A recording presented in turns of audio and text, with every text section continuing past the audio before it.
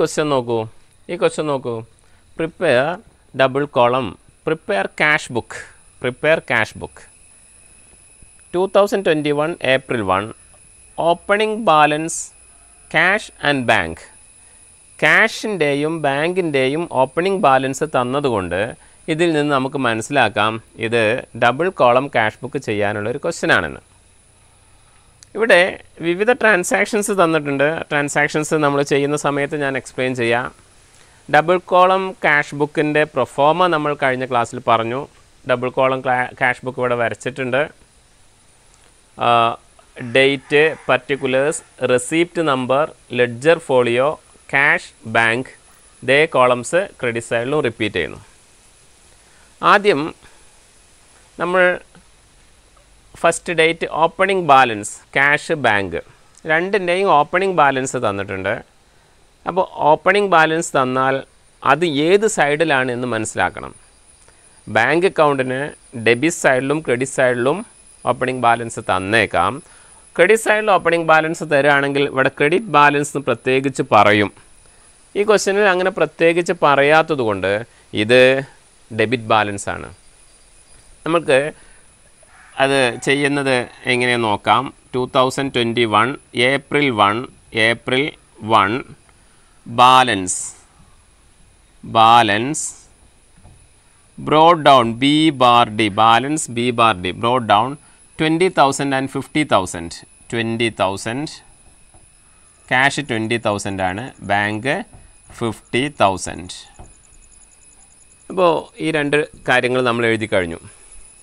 അടുത്തത് purchased goods. Purchases എന്ന് പറഞ്ഞാൽ പേയ്മെൻ്റ് ആണ്, എക്സ്പെൻസ് ആണ്, പേയ്മെൻ്റ് ആണ്. ഈ സൈഡിലാണ് വരിക. അത് ക്യാഷ് ആണ് കൊടുത്തത്. ചെക്ക് കൊടുത്തെങ്കിൽ പ്രത്യേകിച്ച് പറയും പെയ്ഡ് ബൈ ചെക്ക് എന്ന്. അതുകൊണ്ട് ഇത് ക്യാഷ് കൊടുത്തു. പർച്ചേസ്ഡ് ഗുഡ്സ് എന്ന് പറഞ്ഞാൽ ക്യാഷിന് വാങ്ങി എന്നാണ് അർത്ഥം. അതുകൊണ്ട് നമ്മളിവിടെ ഡേറ്റ് എഴുതും 2021. സ്ഥലമില്ലാത്തതുകൊണ്ട് 21 എന്ന് മാത്രം എഴുതി. ഏപ്രിൽ 3 എന്നും എഴുതി.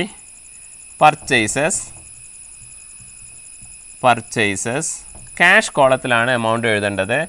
8,000 ക്യാഷ് കോളത്തിൽ 8,000. Next transaction sold goods for cash. സാധനങ്ങൾ വിൽക്കുമ്പോൾ ഡേറ്റ് എഴുതുക. സെയിൽസ് ആണ് വരിക. സെയിൽസ് ഇൻകം ആണ്. സെയിൽസ് ആണ് വരിക. ക്യാഷ് കോളത്തിൽ തന്നെ വരുന്നത് 10,000 റുപ്പീസിനാണ് സാധനങ്ങൾ വിറ്റത്. അടുത്തത് paid to Abdurahiman by check. Abdurahiman check കൊടുത്തു. പെയ്ഡ് കൊടുത്തു. Abdurahiman by check. ചെക്ക് കൊടുത്താൽ ബാങ്കിൽ ക്യാഷ് കുറയും. ബാങ്കിൽ നിന്നാണ് ആ പൈസ പിന്നീട് പോവുക. ബാങ്കിൽ നിന്നൊരു പേയ്മെൻ്റ് ആയിരിക്കും. അതുകൊണ്ട് ബാങ്ക് കോളത്തിൽ ഇവിടെ ബാങ്ക് കോളത്തിൽ ഈ അബ്ദുറഹിമാന് കൊടുത്ത 5,000 രൂപ. അപ്പോൾ ഡേറ്റ് എഴുതുക 5. അബ്ദുറഹിമാൻ എമൗണ്ട് 5,000. ഈ കോളത്തിലാണ് ഈ 5,000 വരുന്നത്. 5,000. Then received check from Shyam.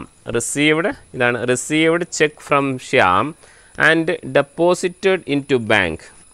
Received check from ശ്യാമിൽ നിന്ന് ചെക്ക് കിട്ടി. ആ ചെക്ക് ബാങ്കിൽ ഡെപ്പോസിറ്റ് ചെയ്തു.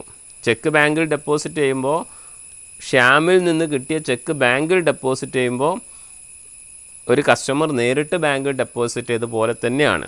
അപ്പോൾ ഇവിടെ ആരാണ് ഡെപ്പോസിറ്റ് ചെയ്തത്? ആരുടെ ചെക്കാ? ശ്യാമിൻ്റെ ചെക്കാണ്. അത് നേരിട്ട് ക്യാഷ് എമൗണ്ട് കൂടുന്നില്ല. ബാങ്കിൽ ആ എമൗണ്ട് കൂടും. ആ എമൗണ്ട് ഡിസോണർ ആയാൽ കൂടില്ല. പക്ഷെ ഇപ്പോൾ നമുക്കത് അറിയില്ലല്ലോ. അടുത്ത transaction 7th transaction deposited cash in to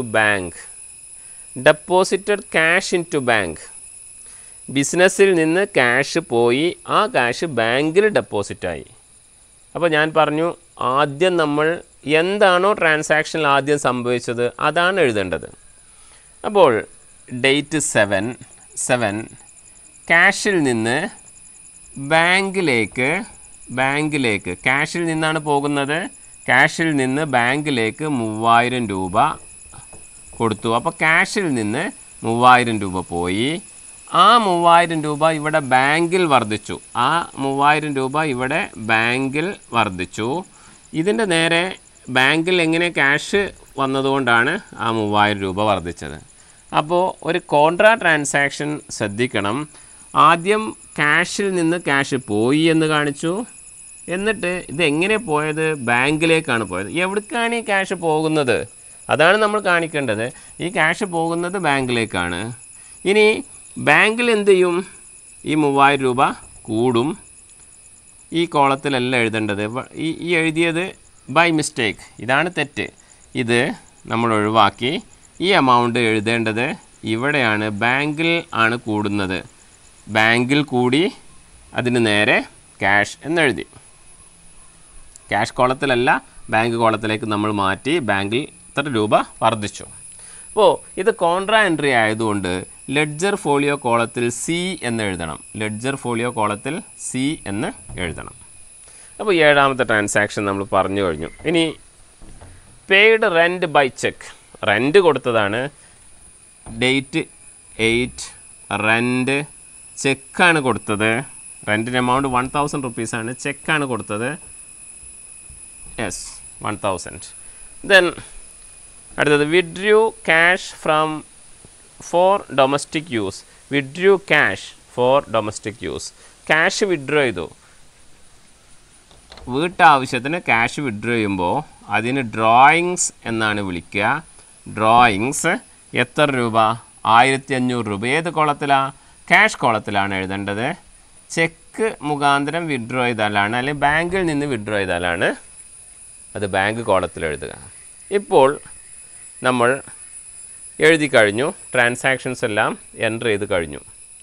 ഇനി ഇത് ബാലൻസ് ചെയ്യണം. ബാലൻസ് ചെയ്യുമ്പോൾ സെപ്പറേറ്റ് കോളങ്ങൾ സെപ്പറേറ്റ് എടുക്കേണ്ടതുണ്ട്. നമ്മൾ ഒരു ലൈന് ഗ്യാപ്പ് ഇട്ടു. ഒരു ലൈന് ഗ്യാപ്പ് ഇട്ട ശേഷം, അല്ലെങ്കിൽ കുറച്ച് ഗ്യാപ്പ് ഇട്ട ശേഷം 2 സൈഡും ഒരേ ലൈനിൽ തന്നെ വരച്ചെടുക്കുക. അതിനുശേഷം ക്യാഷ് കോളം നമ്മൾക്ക് ഒന്നും നോക്കേണ്ട, അത് ഡെബിറ്റ് സൈഡ് ആവും കൂടുതലുണ്ടാവുക. Debit side 30,000. ഇവിടെ ഡെബിറ്റ് സൈഡിൽ ഉള്ള ടോട്ടൽ നമ്മൾ ഇങ്ങോട്ട് എടുത്ത് എഴുതി 30,000. അതിൽ നിന്ന് നമുക്ക് ലെസ് ചെയ്യേണ്ടത് 12,500 ആണ്. അപ്പോൾ 17,500 ആണ് ഇവിടെ ബാലൻസ് വരിക. 17,500 ബാലൻസ് ക്യാരി ഡൗൺ. ഇനി അടുത്ത column bank column. Bank column debit സൈഡും കൂടാം, ക്രെഡിറ്റ് സൈഡും കൂടാം. നമുക്കിവിടെ ഒറ്റ നോട്ടത്തിൽ നോക്കുകയാണെങ്കിൽ തന്നെ ഇത് ഡെബിറ്റ് സൈഡാണ് കൂടുതൽ. 59,000 ആണ് ടോട്ടൽ ചെയ്താൽ കിട്ടുക. 59,000.